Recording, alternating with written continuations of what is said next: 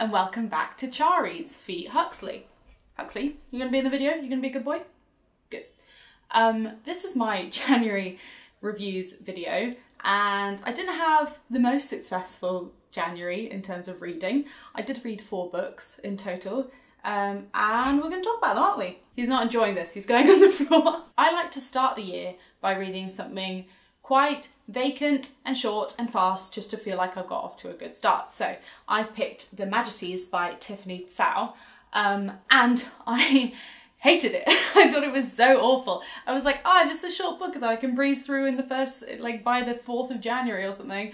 But you know when you dislike a book but you're still determined to read it, so you just read it quite slowly and get more and more annoyed? That was this. This was published in 2018 and follows a Chinese dynasty based in Jakarta in Indonesia, and these 2 sisters, Gwendolyn and Estella. The story is told from Gwendolyn's point of view as Estella poisons their entire extended family and kills everyone but Gwendolyn. We go back in a load of different timelines to tell the story of how this happened. Their family owns a load of businesses, but Gwendolyn goes and makes her own big business called Bagatelle. They somehow make some serum to control bugs and insects, which is weird, and use them as fashion pieces. It's a strange thing. They're basically hobbyist entomologists. I didn't have a lot of respect for this book from the start because I didn't care about the characters, and it did that thing that I really hate when it's a first person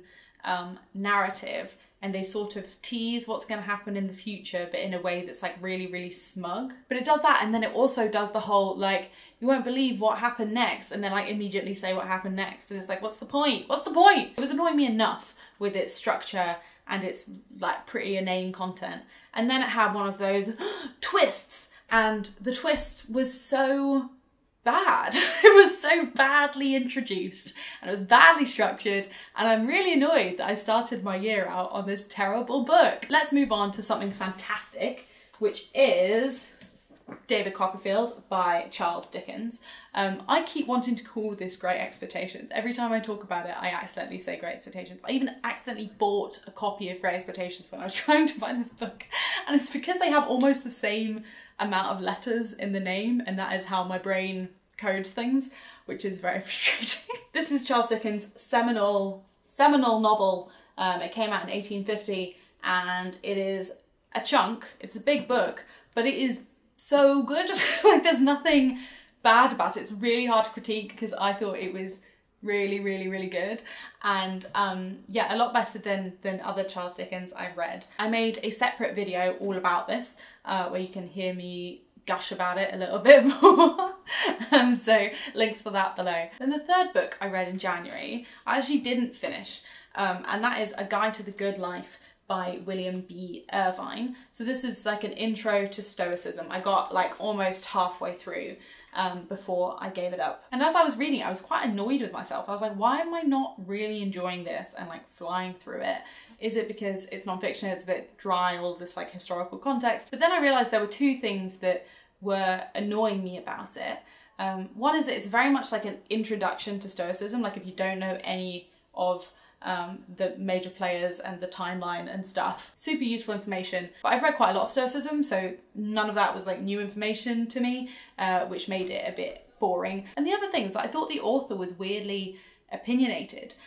So he's a professor of philosophy and then got into Stoicism, and I think he'd only been practicing Stoicism a couple years before he wrote this book. There was one thing that particularly bothered me, and it was about the dichotomy of control. So Epictetus, one of the main Stoic folk that we still have writings of, said there are some things that are in our control and some that aren't. This is one of the foundational concepts of Stoicism. But then he goes on to be like, but there are things that like are in our control but aren't entirely in our control, so shouldn't that really be a trichotomy, so we can think about it this way instead? And it's like, dude, calm down, people have thought about this. I think a lot of those sort of things are open to personal interpretation. Like when you're thinking about impulses, are they within your control? Are they not within your control? My mental model is very much a dichotomy. Like the things are in my control are anything physical to me, even if it's me feeling like, oh, I want to eat a chocolate bar, I would still consider that like my responsibility to control. And Mr. Irvine talks about like, oh, but if you have like a tennis match, that's like, it's in your control to work hard, but it's not in your control to win. And yeah, that's fine. That doesn't mean it's a middle ground. That still means there are things that you can control, things you... Anyway, basically, he has his own mental models for these things and is introducing them as if they were the way to think about Stoicism for people that hadn't approached it before. I appreciate this is an extremely particular reading of this book. I think if you don't know anything about Stoicism, probably a really good primer, but do be conscious of his interpretations of these ancient teachings. That's why, like, most Stoics say the best way to get into Stoicism is to read the actual Stoics instead of any modern interpretation. Thinking about it now, I don't know why I thought this book would actually be a good read for me. I should have just heeded that own advice and gone read some Epictetus myself. But I like an occasional, just like, broad refresher of Stoicism to keep it front of mind. But this just frustrated me enough to be like, I don't want to read the rest of it. So, yeah, gave up. And that basically brings us to the end of January. Apart from audiobooks, as I said in my last wrap up, I have been listening to the Jeeves and Wooster collection on Audible, read by Stephen Fry. I've now listened to 2.5 books from that. So the Inimitable Jeeves, I can never say the word, Carry On Jeeves, and I'm halfway through Right Ho Jeeves. And they are just nice. They're just lovely to listen to, nice, funny stories, just an enjoyable pastime. At the moment, my main audiobook time is while I'm doing puzzles. I'm pretty sure I must have talked about this on this channel before, but I have this project called Abstract Puzzles. You can follow on Instagram, but it basically means that I spend a couple hours a week doing puzzles. It's so pleasurable to be so singularly focused on one thing and listening to audio, because I think a lot of the rest of the time that I'm listening to podcasts, it's like cooking or cleaning or traveling, in a way that you have to have like a slight awareness of a lot of different things around you, but just sitting, focusing on a puzzle, listening to an audiobook is bliss. So I'm on the hunt for other big audiobook collections to go through after I've done this, because I don't just want to be listening to Harry Potter on loop. And I think I've now listened to pretty much everything that Stephen Fry has ever narrated. But if you have a good recommendation for a good series with a not very American sounding author, just personally that just jars for me, I would love to hear it. Thank you for watching this video. I can already tell you that February has been a far more successful reading month, so I look forward to sharing that with you in a couple of weeks. And that's it.